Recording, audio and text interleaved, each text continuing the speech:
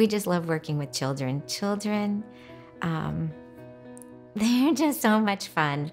Almost since I graduated, I started on the maternal health committee and teaching other dentists how important it is that you should have your first child's visit by age 1. Now, still, even though it's 35 years later, a lot of people don't know that, how important it is to get your child in by age 1. If I see the child by age 3 and they have a lot of cavities, now they're getting a whole lot of stainless steel crowns.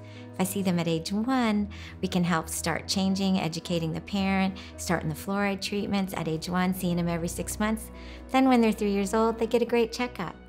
So we really want to help our children just, have the healthiest mouth possible. And by starting to see them at age 1, we can do that.